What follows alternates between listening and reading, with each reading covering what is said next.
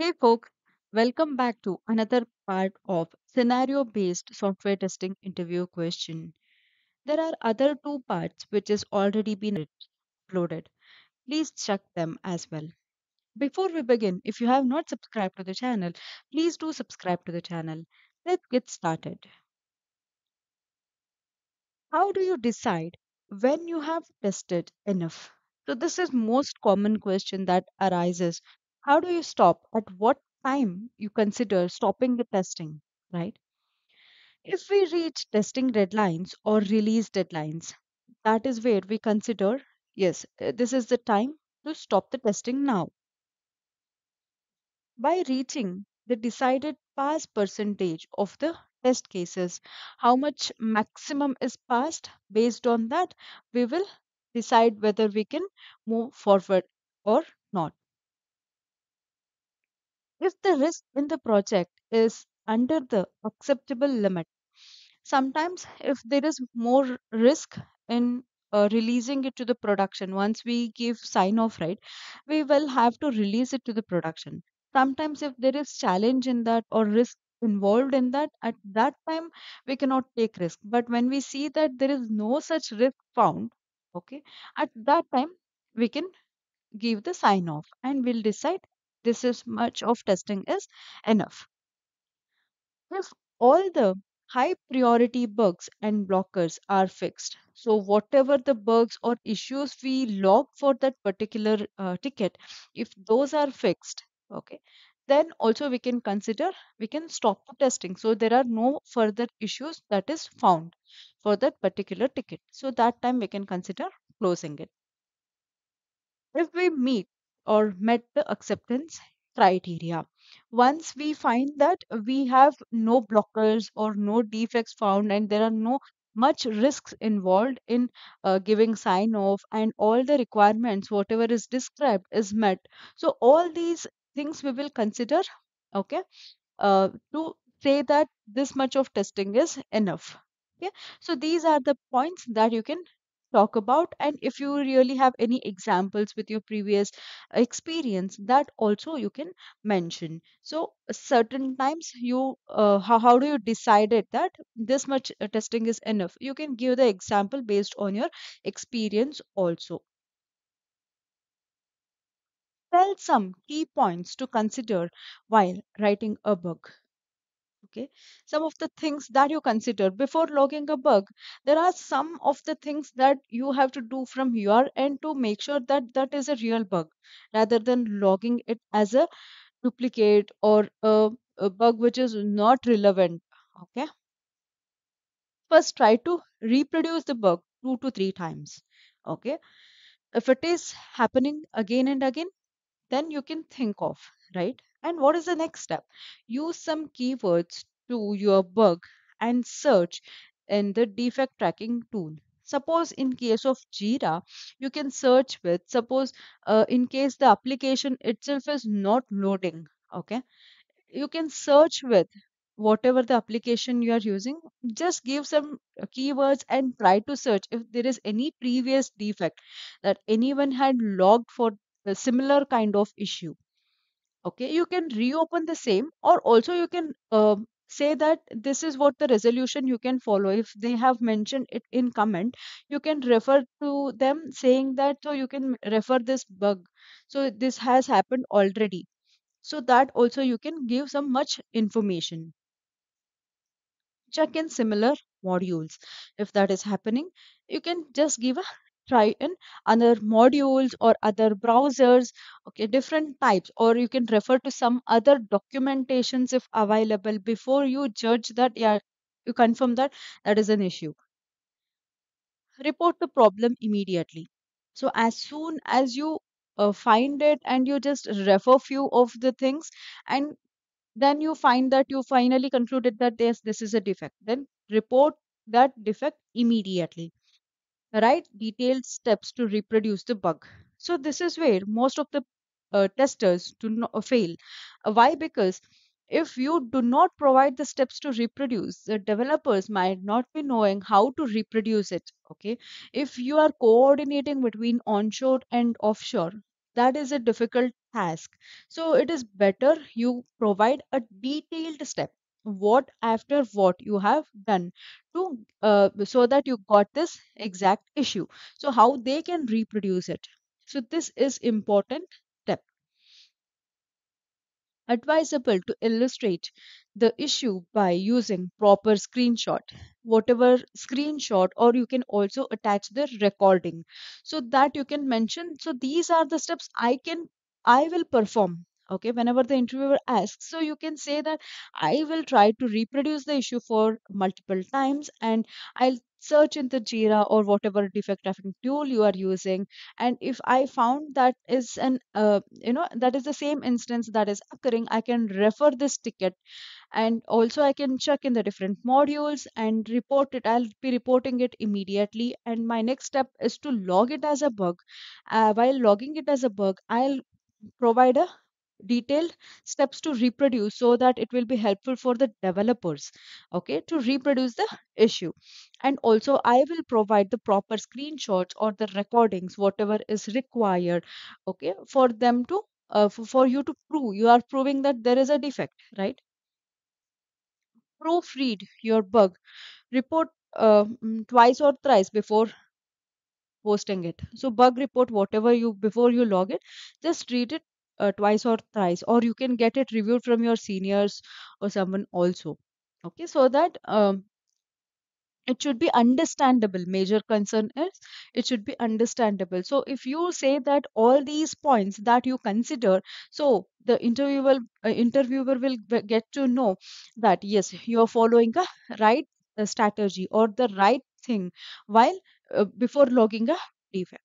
Okay, when will be the cross browser testing done?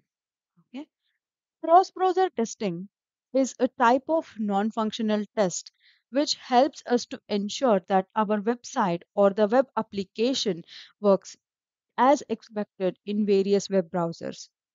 Okay, so you can just give a brief of what exactly is cross browser testing, when you will be performing it is the question, right? So basically, based on the number of users using the application on different browsers, we consider them for testing.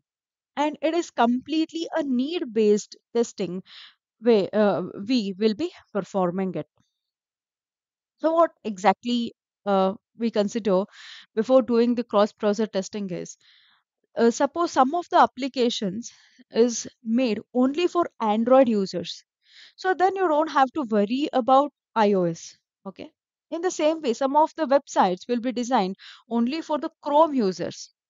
Okay, at that time you don't have to worry about other browsers, but some of the applications they have to see the compatibility of how these applications are behaving in different browsers, because there are a lot of other users also using different browsers.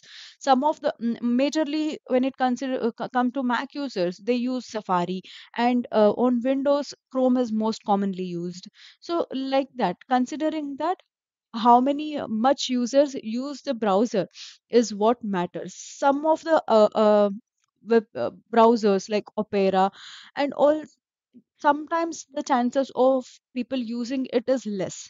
Okay, so that's the reason some of the browsers that you can ignore, but majorly what people chooses to use, right, that you can consider, okay, while testing it. We do cross browser testing on different browsers, both manual and automated way. To do cross browser testing manually, we create tests for each browsers and execute it manually on each browser. So you can also explain the process, like how what things you will consider while performing the cross browser testing. So majorly with the same test case, also you can attach a field saying that these are the browsers that we will be using to test this particular scenario. Okay, that also you can do rather than creating a different test cases. Okay, otherwise it completely depends on your company. If your company wants to have a different test case for each of the browsers, you can maintain them also. Every browser displays a website in their own style, we usually cannot have all browsers on one machine, right? So each browser has their own features, own features to showcase their unique presence. While testing a website, we need to ensure that our website is appearing same across all browsers. To do this testing, we need to have all browsers. Fortunately, there are some tools to perform cross-browser testing without testing individually in a manual way. So you could be thinking, how can we do whether we can install all the browsers on the same machine and perform it? No, there are certain tools like you can opt for Lambda test or browser stack. So these are the websites or the application that provides to perform cross browser testing. You know, you can use multiple browsers there, and with different versions also will be there, so you can opt for any of them and perform the cross browser testing. So that also you have to remember which tool you are using to perform this cross browser testing. So all this you can talk about when they ask about when you will be performing cross browser testing or how you will be performing cross browser testing. Okay, so moving ahead, can you briefly explain about mobile application testing and what it includes? So, when we perform mobile application testing, there also it is kind of we will check whether the application works well with multiple devices and versions. Okay, so that is one important thing. Usability of features on a mobile screen, how user friendly it is, how the usability of the application is, whether all the fields are displaying or not. All these things you will be checking as part of this mobile testing. Testing it on different mobile platforms like Android and iOS. Installations, uninstalling, launching the application with network, without network, testing functionality. Okay, all these things that you will consider while performing the mobile application testing. So let me give you an example. Suppose your application, okay, you have built an application, your application supports both Android and iOS. That time you have to perform both Android and iOS testing, right? So there are certain applications like emulator and simulators also you can use, and in the same way, whatever I mentioned, this emulator simulator, right? So you can use browser stack or Lambda test. Some of the applications will provide you the option to select different mobile applications and different browsers. Also, iPad, all this you can test it on the same application. Okay, so that way you can perform the mobile application testing. And also, if you have real device, so that is well and good. You can talk about it if you're using the real device for testing the web application. So these are the things that you have to remember. How do you test a customer facing application? So this is important, right? While you perform testing, most of the applications would be a customer facing applications like banking applications or any loan applications or e-commerce applications. So most of them could be related to the real time users. So with any application that we test, we are trying to see if a certain set of requirements are met by the application or not. Okay, so um, first we have to make sure that basic requirement, the happy path should be working fine at first. By okay, sorry, but when it comes to a user facing side, apart from concentrating on the functionality, we also have to look into few usability features, maybe performance and security aspect, also to the certain extent. So all these things that you consider while performing the customer facing application testing. Suppose in case of e-commerce, it is important to check the performance, because at the same time lot of people could be using the application. So at that time it is more important for them. And also when it comes to banking application, security plays an important role, so they can also consider the security, how secure the application is. And the user friendliness is very much important. The text whatever we provide and the fields whatever is present, that should be understandable by the end user, so it should be in simple words, it should not be complicated so that the user will get confused. So you have to give attention to such things while performing the customer facing application testing, so that you can mention about.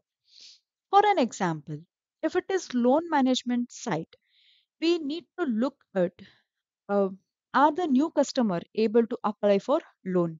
Okay, is it possible for a new user to apply for loan? Are the existing customer able to access their loan information? Is the interest percent applied to the loan amount is correct or not? So these are the functional ways, as well as from the UI perspective, you can verify how user friendly it is, and other aspects also you can consider. So this is all about some of the scenario based interview questions we spoke today. So hope these series were useful for you. And if you have liked this video, please do not forget to like this, share this, and don't forget to subscribe to the channel. Thank you for watching. Bye bye.